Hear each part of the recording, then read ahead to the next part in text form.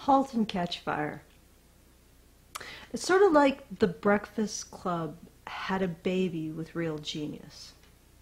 And then that baby was raped by Gone Girl. The first season of Halt and Catch Fire is about building a computer. We have Joe McMillan, the enigmatic, domineering visionary in the mold of Steve Jobs. Gordon Clark, the meek engineering genius, who's his obvious send-up of Steve Wozniak. And finally we have Cameron Howe, the anarchistic programmer prodigy. The setting is Cardiff Electric, a mainframe software company in the Silicon Prairie, specifically Dallas. Throughout the show, Joe's basic job is to set the targets that they need the machine to hit in order for it to sell, and Gordon builds the machine that hits those targets. And Cameron does everything in her power to destroy Joe. Sorry, I mean she builds the BIOS, the basic input-output system for the computer. I don't do spoiler warnings, but I will tell you this. I am going to pound on this show, season by season, episode by episode, till it bursts at the seams. I am going to ruin this show for you. Therefore, if you continue to watch this review after I have said that, it is on you. So let's begin.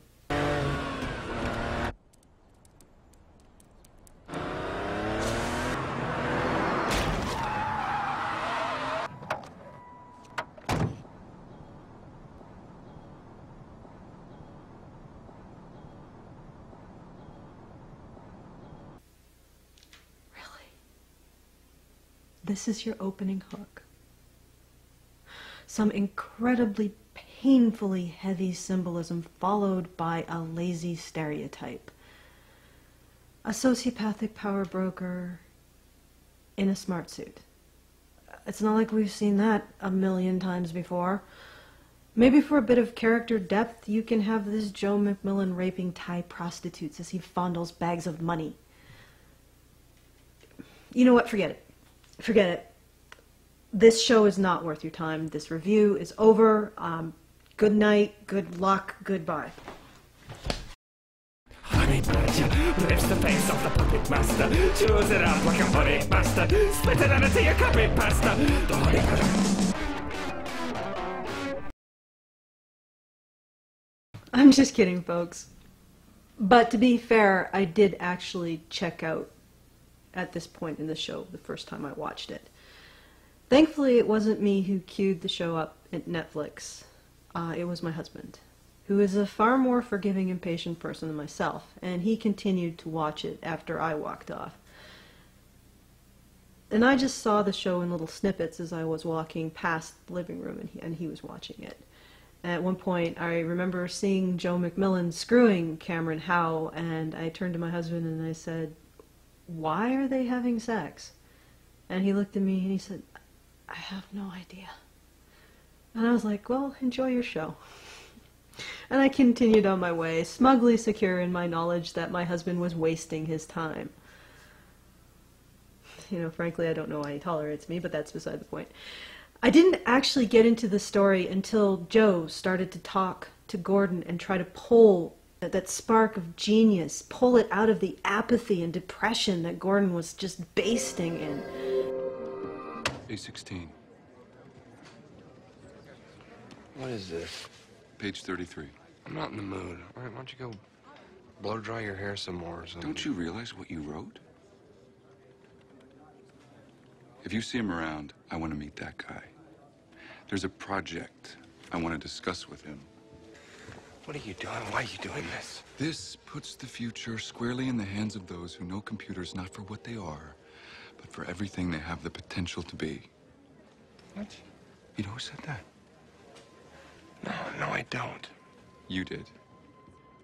This right here was what made me give Halt and Catch Fire a second chance.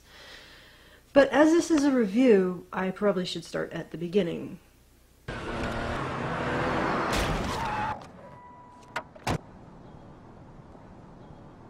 So by the time I rewatched the beginning, I'd actually watched a significant portion of the first season of Halt and Catch Fire.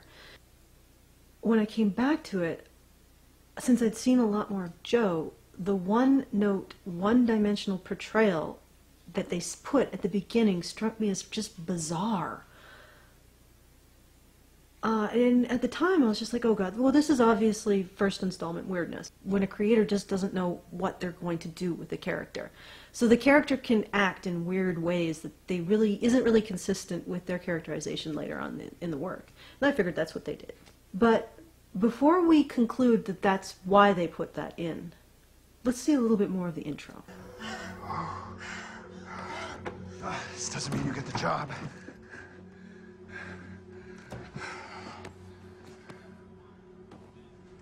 Wow. You mean we're not in love?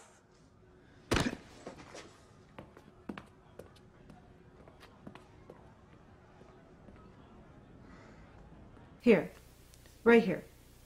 Incidentally, I still don't know why they had sex, but whatever. Joe's not sociopathic. The emotion he's displaying here is regret and shame. Sociopaths, or people with antisocial personality disorder, don't feel those emotions, or they feel them very faintly. Joe's not feeling these emotions faintly. This is what undermines the initial send-up of Joe's character, that initial first scene where they're trying to hook us into the show. So why do this? Why go to all the trouble of creating a painfully cheesy, over-the-top opening scene that sets a character up to be one thing, and then completely undermine what you've set up just 3 scenes later? Count how many people in white pass the basketball in this clip.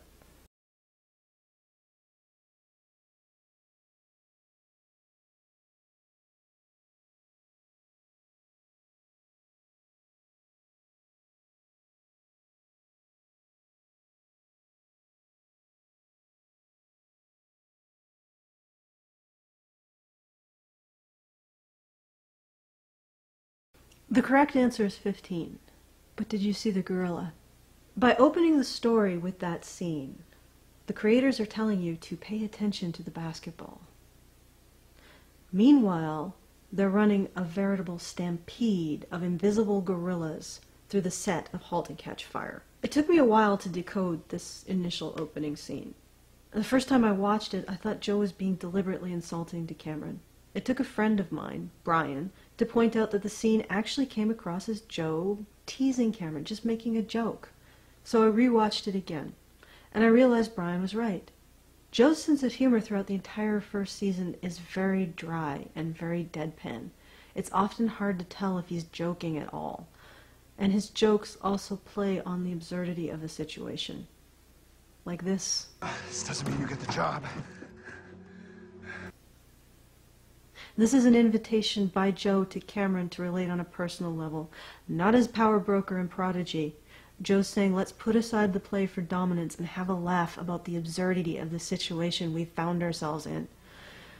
Of course, Cameron doesn't take it that way. Admittedly, her back was turned, but you'd think when she turned around and saw the shocked expression on his face, she would have realized that he didn't intend it to be hurtful. Instead, Cameron says, I see your knife, and I raise you a bazooka, bitch! You mean we're not in love?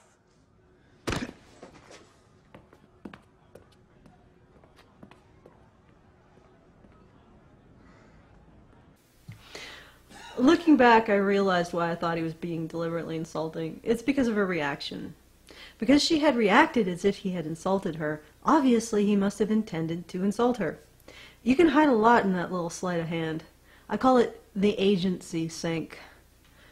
But I wasn't completely taken in, because I still saw the gorilla exit stage left.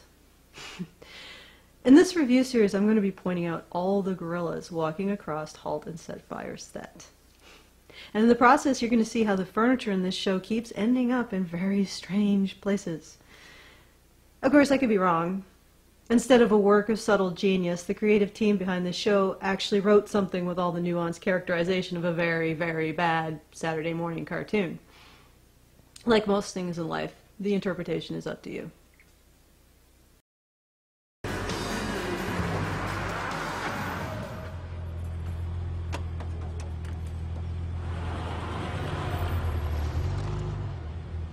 you have any idea how expensive this thing was?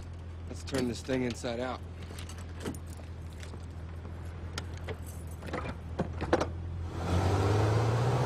Okay, so the first step to getting Cardiff Electric to build Joe and Gordon's computer is to reverse engineer the IBM BIOS, which is what's happening here.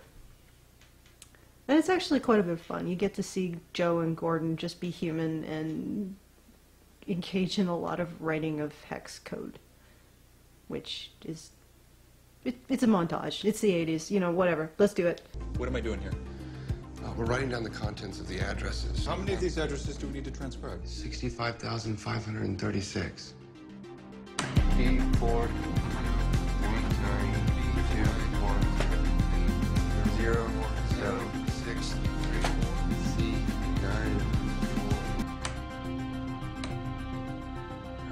Fire up the monitor.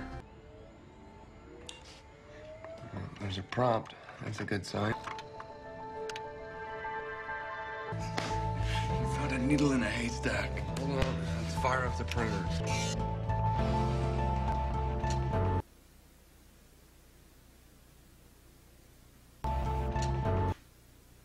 Okay. All right. Well, so they reverse engineer the IBM BIOS, and Joe, as he promises Gordon earlier in the show... Bosworth and Cardiff would never go for something So like we that. forced their hand. Force their hand? How are you going to force their hand? Let me worry about that part.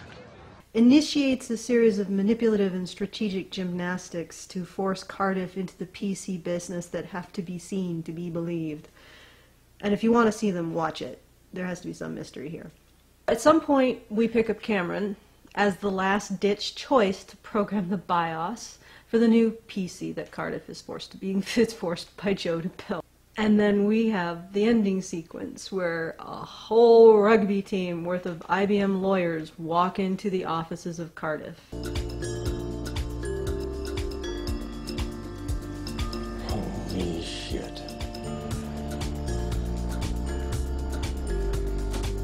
What are you trying to prove with all this? Right here. Here's another invisible gorilla. A lot of reviewers said they felt the second episode dropped the ball. I disagree. At this point, if you're paying attention to the invisible gorilla doing cartwheels in front of you, you know that things aren't going to go as expected. Look at Joe's face.